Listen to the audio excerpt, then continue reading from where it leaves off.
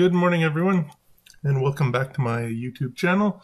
Today I'd like to talk about how we can use some simple VBA to convert image formats. This can be a really efficient way of optimizing images, reducing the size of images, and they don't take up as much room on your hard drive, in your database, whatever the case may be. So I'm going to be exploring today one technique, the one that we can use built into Office Windows, which is WIA. Now, of course, I do have an old article on the subject, and all the code, everything you need to know is here. And then a couple examples. What you need to know with this technique is that we are still limited to a certain extent. So we can, as you can see here, based on the enum, we can work with BMPs, GIF, JPEGs, PNGs, and TIFF files, and that is it.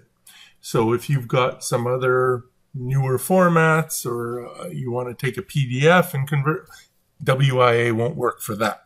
And we can briefly touch upon what alternatives you could use. And the one that pops into my head right off the bat, one of the best tools that I've had for decades for image, whether it be viewing or manipulation, so transferring, would be using something like IrfanView. And the beauty with such a tool is you can, using the shell, run commands to convert images if you have other formats that you need to work with. Getting back to the subject, however, WIA, baked into Office, baked into Windows, it already offers, for me at least, what I need 99% of the time. BMP, GIF, JPEG, PNG, those are the ones we see. Everything else, in my case, in my experience, is a rarity. So in most cases, this simple code is all I need. So let's dive in. Let's take a look at how this works. So what I do normally is I click here, get the source code, copy it from my website, and then we're going to go into, this is just a blank database.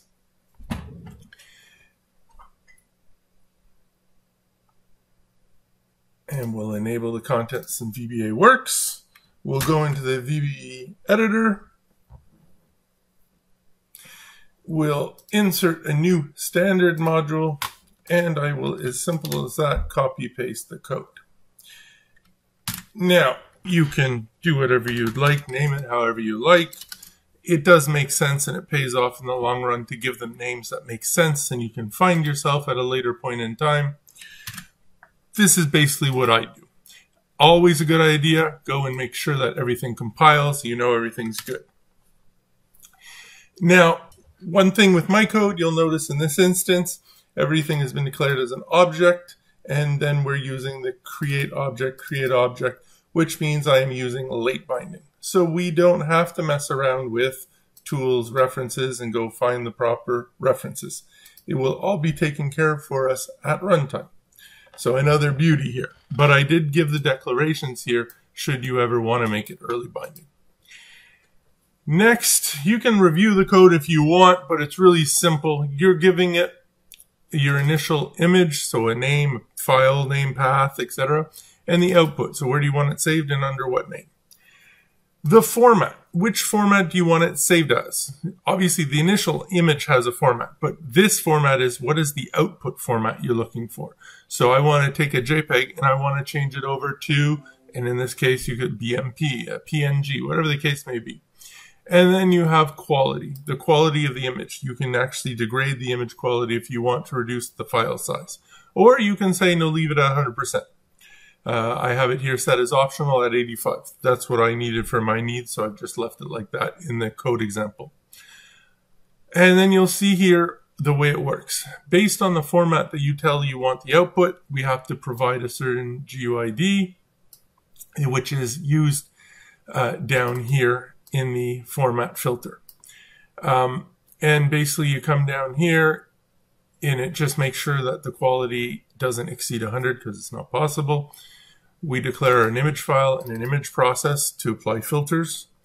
And then we come here. What are we doing? Well, we're going to take our image, we're going to create a filter to convert it over to the format we want and with the quality we want. Then basically we load the image, we apply to the image the filters that we defined above, and lastly we take this new image and we perform a save.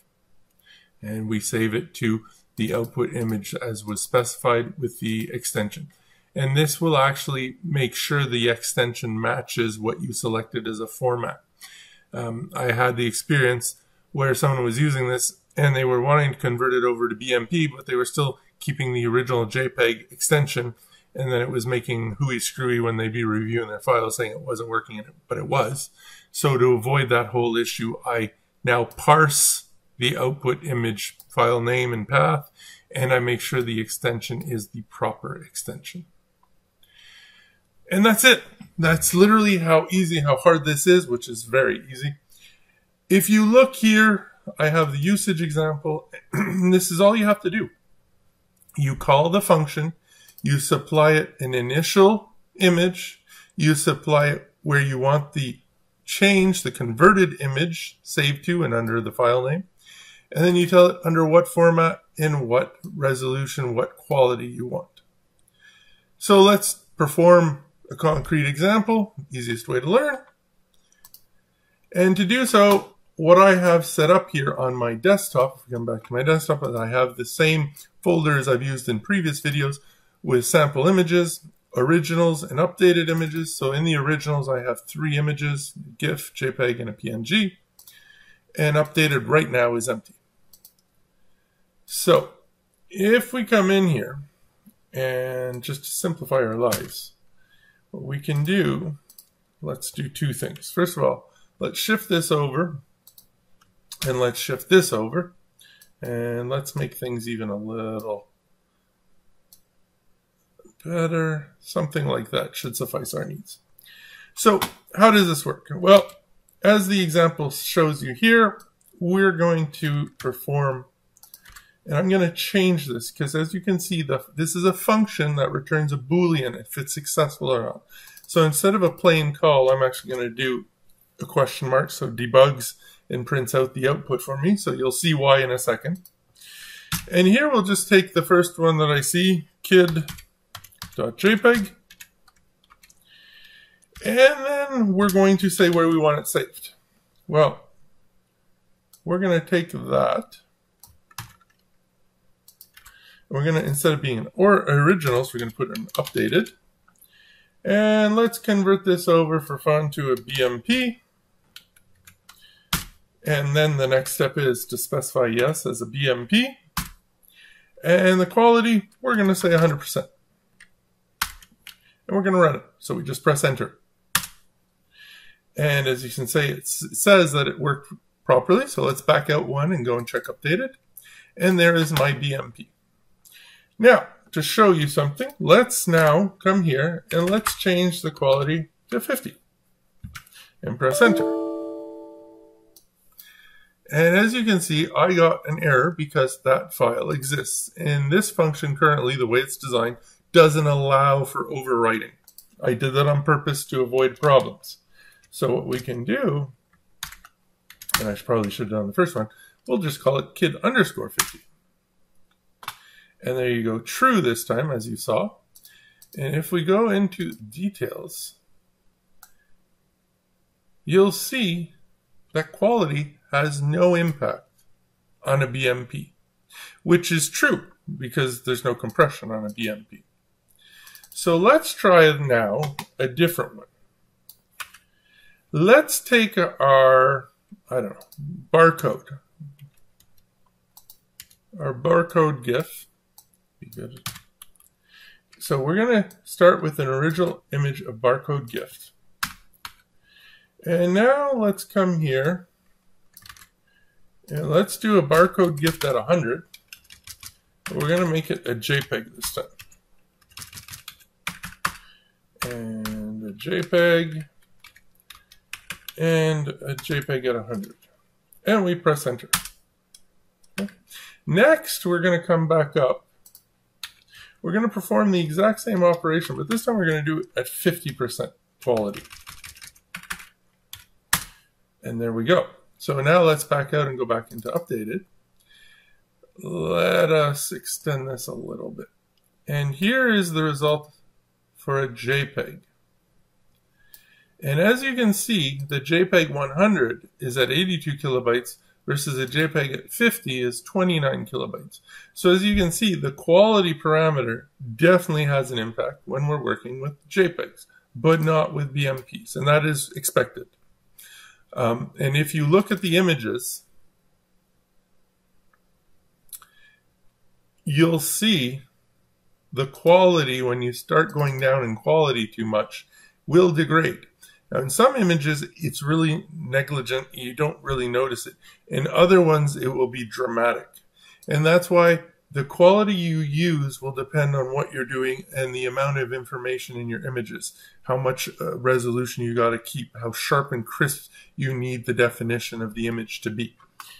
Just for fun, let's really push our luck, and let's push it down to 10% quality. And we should see a degradation on this one.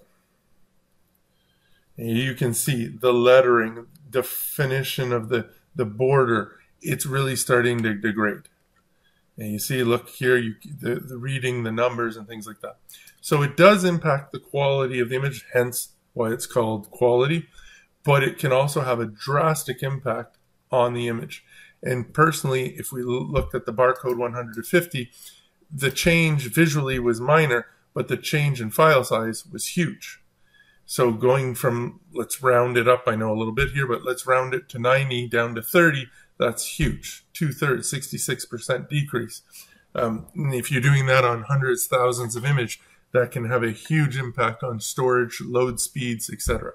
And this is what you want to do when you're working with web. You always want to optimize your images. And this is actually a technique I use for optimizing my images. So that is literally all there is to know about it. It really is straightforward.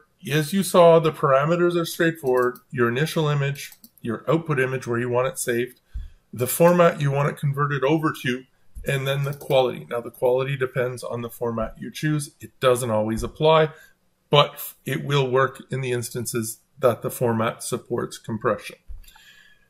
And that's it, guys. So I hope you've learned something. I hope this can be useful to some of you out there. As you can see, a single line command now that you can use to convert the common formats, BMP, GIFs, JPEGs, PNGs, and TIFFs, from one format to another. Thank you for spending a couple minutes of your day with me, and I hope to see you in my next video. Take care.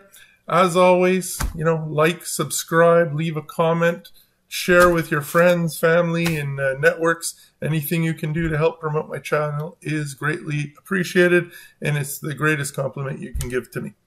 Thank you. Have a great day, guys.